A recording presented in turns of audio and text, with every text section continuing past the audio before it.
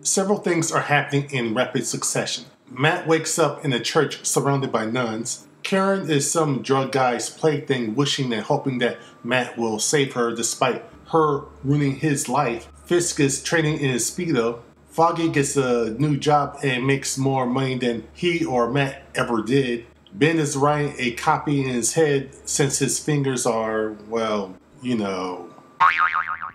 Yeah, sorry, I couldn't find the right sound effect for that. Karen is slowly making her way to New York City. Fisk is sending someone to finally finish off Matt, and Ben Urich is maybe experiencing PTSD because of what happened to him, which is completely understandable. Karen is finally able to reach Foggy by phone, and they set up a meeting to catch up. Matt is still being taken care of by Sister Maggie and the rest of the nuns at the church, but specifically by Maggie. Ben has a chat with J. Jonah Jameson. Ben wants to give up on the Murdoch Kingpin story, and Jonah just rips him a new one by delivering the best, worst pep talk ever. But you know what? The Daily Bugle Jenner gives him an even worse pep talk. This issue is different from the previous ones because we jump around to everyone else's stories for just a moment, and it's obvious why. Very soon, they're all going to converge on one another. Matt is still being taken care of at that church, and Karen is being knocked around by her Don. At the Bugle, Ben is still trying to save his neck and his wife's by doing just fluff pieces. It's at that moment that he gets a call from the crooked cop Nick. He's finally ready to come clean and tell his entire story. Unfortunately for old Nick, Nurse Ratched decides to give them both a very special message. Elsewhere in some club, Karen meets up with Foggy. She reveals to him that she's a cornstar junkie. She's looking for Matt to protect her. Foggy tells her what's been going on lately and that Matt's missing. Okay, I know that she's out of her mind right now, but why would she ever think that Matt would be able to save her? Or even want to save her? Yeah, exactly. Why would he want to save her once he finds out that she betrayed him? What, for old time's sake? That is, even if she ever does tell the part that she played in it. And there's a good chance that she wouldn't. After learning what happened to him, she was about to reveal to Foggy what she actually did, but she chickens out. Despite that, Foggy gives Karen a place to stay. Will this all blow up in Foggy's face? You bet it will. Ben Urich keeps replaying Nick's death in his head over and over again and keeps remembering what Nurse Ratched said to him. Still fearful to even say Matt's name, he even stopped his wife from saying it. Until finally, while sitting on a park bench, he takes off his cast and says, Matt Murdock. While that's happening, some of Kingpin's goons go over to the former gladiator Melvin Powers' costume shop to give him a choice. Make an exact duplicate of the Daredevil costume, or they'll demolish his shop and start removing his body parts. Well, at least they were nice and eloquent while saying it. The issue ends with Matt's fever finally breaking and awakens. He thanks Sister Maggie and then asks a very simple question. Maggie, are you my mother? She says, hell no, sonny boy. He's like, you know you lying. Sometime later at Fogwell's gym, Matt is pounding the bag. While that's happening, the Kingpin is having a meeting with his counsel, and one of them wants to discuss about the Matt Murdock issue. Fisk takes it well. He gives Mr. Switzer an retirement gift for his trouble. Ben Urich is at the police station giving his statement about how Nick was about to confess about his part in framing Murdock. At that moment, Matt finds out what happened to Nick and tails Ben and a cop that's guarding him from the station to a diner. The former Nurse Ratched's real name is Lois, and she was told that she did too good of a job. Because she killed a cop, Fisk is having her relocated to Arizona. She instead decides to relocate Ben. At this point, everything is starting to get ramped up. Ben calls his wife Doris to let her know that he'll be bringing home a friend. As that's happening, Lois is knocking on her door.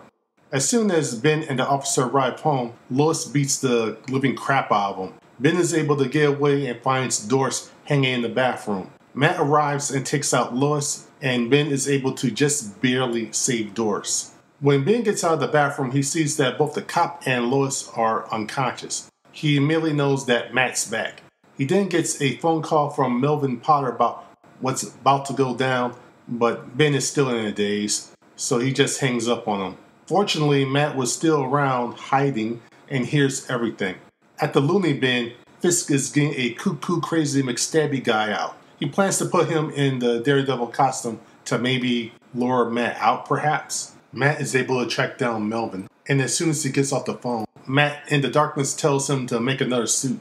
Back at Foggy's place, Karen is having a severe case of withdrawal. Unfortunately for them, the guy that's been using her by the name of Paulo has also been trailing her. Is he trying to look inconspicuous? He looks like a down bad Dick Tracy cosplayer. Quick question, who is this minion for the Kingpin, and why is he using $25 words? I'm willing to bet that half the people reading this comic at that time wouldn't be able to pronounce these words. I should know.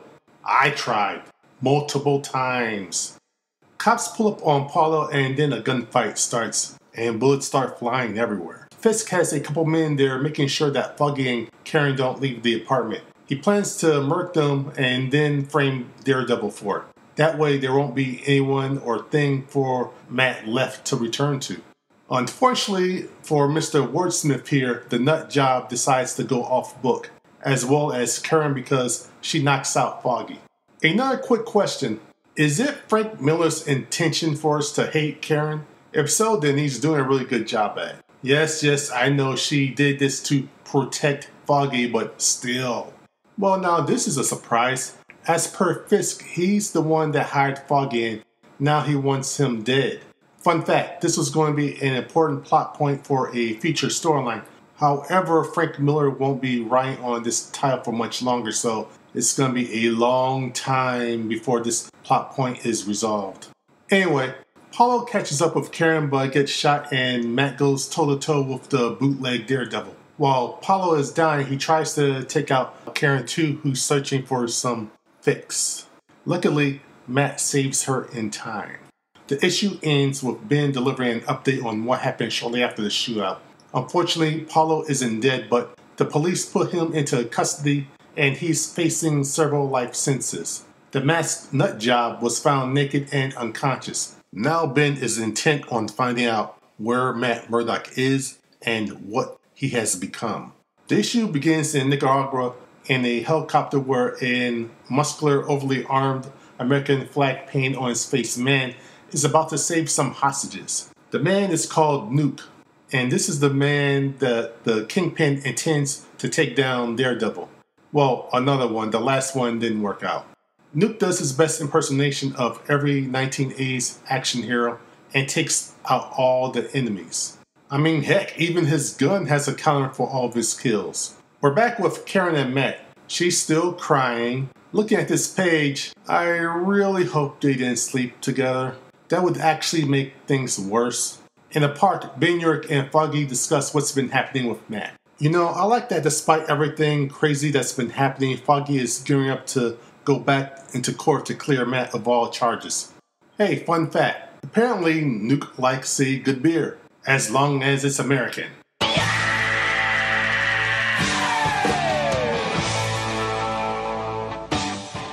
Why am I not surprised that Fisk has the police commissioner in his pocket? We then see what's up with Matt and Karen. They seem to be living in Matt's dad's old place. We get inside of Karen's head for a bit. She feels more at peace being around Matt. While that's happening, Ben, Glory, Officer Blanders, and Coogan, and the random cop go to meet Lois to get her confession. Unfortunately for them, the Kingpin has a plant at the police station.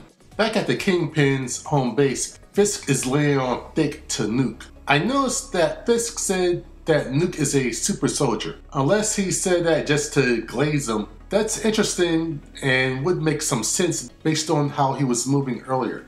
Also, since the start of this issue, we keep seeing him take different colored pills. Is that to keep him both physically and mentally stable? Anyway, after prying on Nuke's patriotism, he lets him loose. Elsewhere, Matt is working at a crappy diner and tries to duck out before Ben or Glory sees him. Matt senses something weird. A helicopter, but not a normal one. It's Nuke. He doesn't just shoot up the diner, he blows it up with a freaking rocket launcher. What's worse is while he was sent to kill Uric, he's trying to take everyone in that city block out. And I'm talking about any building around him, including the one where Karen and Matt were living at. I honestly can't tell if Karen is hurt or not since she's been severely cracked out since the story began. After Nuke takes out a cop helicopter, the only one standing in front of him, Matt in his Daredevil costume. The issue opens with even more destruction. You know, with Nuke firing at Daredevil like this reminds me of a video game. Contra, maybe? Nuke continues to light up everything, creating a almost literal ring of hellfire. Nothing Daredevil does can stop him. Nuke doesn't feel any pain, his bones don't break, so Matt does the only reasonable thing. Electrocute him. Even that, and falling about 50 feet into a cop car doesn't stop him. Ben and Gloria are watching this and she keeps getting in the way. Nuke's copter takes this opportunity to take Ben out, but they hit Gloria instead. Daredevil is able to take down the copter with one of Nuke's guns. Conveniently, the Avengers arrive. Okay, it's just the big ones, Captain America, Thor, and Iron Man. And they take Nuke back. To where? Well, we'll see in a minute. Back at the Kingpin's place, he's having a business discussion with the Syndicate. It looks like hundreds of people died, but even worse, they lost a lot of money in the drug trade. Why couldn't Nuke just take out all these guys? A Mr. Glazer decides to give Fisk a piece of his mind. That was dumb to do, however, he still might be able to limp away from that, but then he decided to speak about the Kingpin's wife. And then, well, it looks like most of the injured people couldn't make it to the hospital, so they had to hold up in Sister Maggie's church. Karen's there too, but after a moment together with Matt, he darts to another building because he senses Captain America. During their quick chat, it seems Nuke is mostly man-made, partly human muscles and skeleton. His skin is made of different plastics, and he doesn't burn easily. What is he?